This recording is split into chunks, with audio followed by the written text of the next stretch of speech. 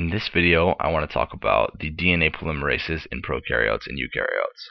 So we'll start off with eukaryotes because they're simple and they really only have one DNA polymerase that we're going to be concerned with. Prokaryotes, however, have three. They have DNA polymerase 1, 2, and 3.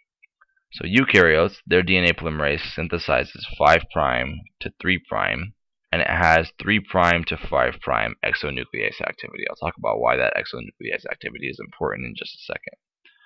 So now, let's talk about DNA polymerase 1, 2, and 3, how they're similar, how they're different, if there's anything special about any of these.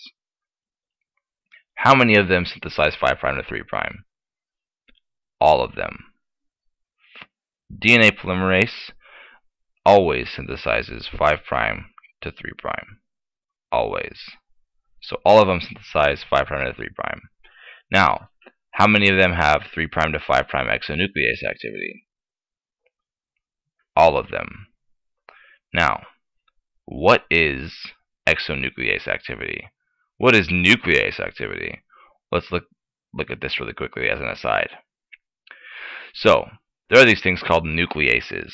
A nuclease is an enzyme that degrades nucleic acids. So DNA is a nucleic acid, RNA is a nucleic acid. If something is a nuclease, it can degrade nucleic acids. There are two subclasses of nucleic acid or nucleases, and those are exonucleases and endonucleases. Exonucleases, they act on the ends of the strands. So if this is a DNA, a double-stranded DNA molecule, and this is an exonuclease, exonucleases could start cutting off the monomers at the ends, so it could act here, okay, or here. Endonucleases, they can cut the interior of the strands, so they can act here, they could act here, they could act here. Who knows where they could act? They can act somewhere in the interior. Okay, so now knowing that, let's think about what exonuclease activity means in terms of these DNA polymerases.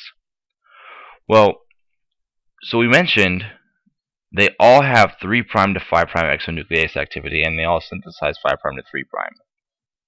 Let's think about this.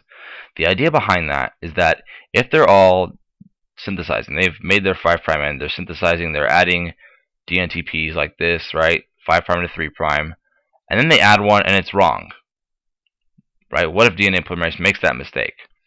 So it should be able to go back and erase that, right? And then go back and continue on further polymerizing. Okay, so 3' to 5' exonuclease activity is the idea that they can go backwards, right? They can go from the 3' end to the 5 towards the 5' end, and then and then get rid of their incorrect DNTP that they attached, and then add the correct one. So this 3' to 5' exonuclease activity, why is it important that they all have this ability? Well, this ability is the proofreading ability. Basically, if the DNA, excuse me, this should say polymerase here. If the DNA polymerase makes a mistake and adds an incorrect base, for instance, if they was supposed to add a T and it added a G, that's a problem. It has to go back and fix that. So in order to go back and fix that, it needs to take off the T and then add a G. So it can go back, take it off, and add the correct base. That in order to take it off, it needs to have the exonuclease activity, and since it's going backwards, it's going 3' to 5'. So the 3' to 5' activity, exonuclease activity, is a proofreading ability.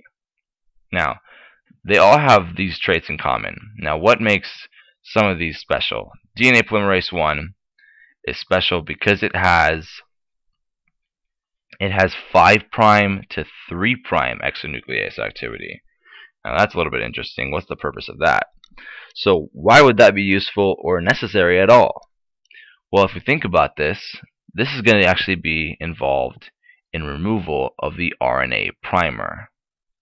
So recall from the last video that we mentioned that RNA polymerase, or primase specifically, adds an RNA primer, right, at the 5' end, and then DNA polymerase can begin to go. So DNA polymerase, what it does is it goes over and it sees this primer And what it does is it goes through 5' to 3', cuts it away, and replaces it with DNA. Okay, so it cuts it away and then replaces it with DNA. Okay, so it's involved in removing the RNA primer. It wouldn't be able to do that without this 5' to 3' exonuclease activity. And it's the only one of these three that has that. Keep in mind, these three DNA polymerases are only in prokaryotes. Now, there's nothing really special about DNA polymerase 2 that I want to mention. But DNA polymerase 3, it also has a fun fact associated with it, hence these pink stars here. So DNA polymerase 3 has the highest, what we call, processivity. Processivity. What does that mean? What that means is that it can incorporate the highest number of DNTPs before falling off.